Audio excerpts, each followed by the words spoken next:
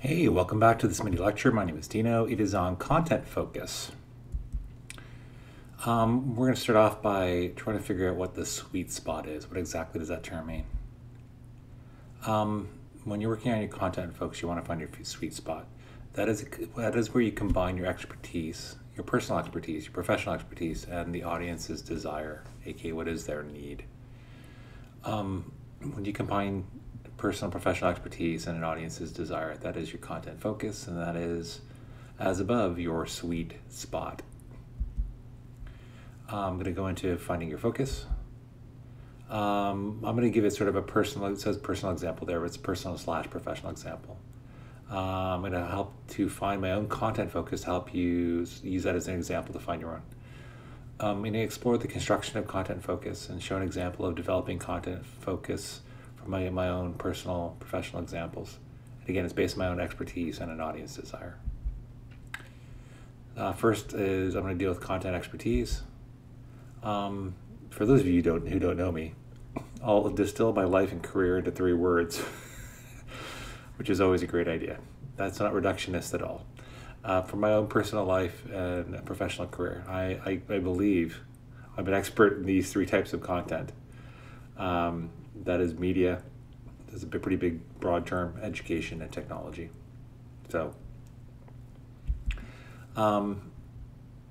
these things intersect, and there's a combination of these 3 content types. You see these intersecting circles on the left. There's media on the top, education on the left, and technology on the right.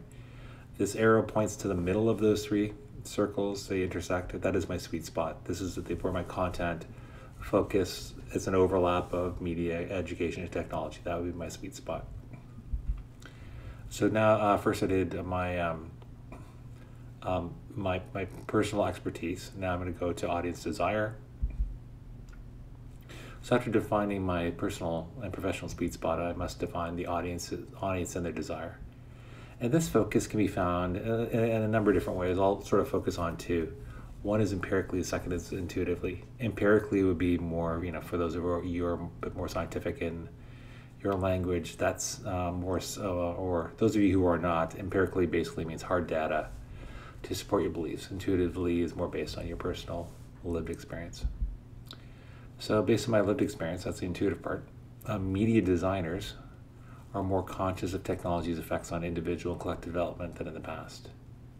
This concern for identifying effects is unfortunately ignored or sidelined in design and designer education.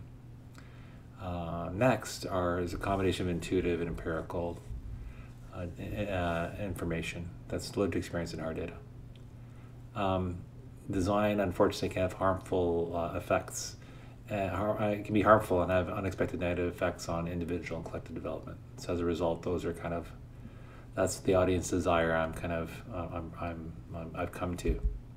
So my final content focus, this is based on tentative conclusions, the ones I've shared before up above. I'm going to try to define my audience for now as follows. It's a combination of media designers and the development of their consciousness around individual and collective effects of design. So as you can see here, the content focus, this is where I develop media designers' consciousness around design's effects. So on the left is the circles, media designers, and consciousness, and then that's where they intersect. It's pretty tentative and it's done pretty quickly, and it does need some work, but it is clear and somewhat concise. And this would be the content focus definition from which I would build my CX work. I'll give some higher quality examples. For those of you who may be studying with me, there are complete example projects available that I have in there from past work that I've seen that's quite good.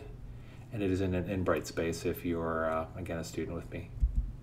And if you need more info than this shortish video, you can see the book, Polizzi's book Content Inc., and there's more in chapter 3 on expertise and desire. Again, expertise and desire is a content focus. That's your sweet spot. And if you combine your expertise and an audience desire, that need, then you're going to be good to go. Now I'm going to leave you, my friends, the designers and media producers, your own work. And I want you to come up with your own content focus based on expertise and desire. And your expertise is uniquely your own, based on your personal and professional lives, and your content focus is more of a factor of your imagination based on empirical and intuitive evidence. That was content focus. As always, thanks for watching. Do you know what your expertise is? Do you know what who your audience is? Do you know what their desire is? Can you combine those two things into something that you find interesting and will be of use to various audiences? As always, please feel free to like this video. Please feel free to comment on any of these ideas on expertise, desire, content, and focus. And please feel free to subscribe to this channel if you like this type of content. Thanks for watching.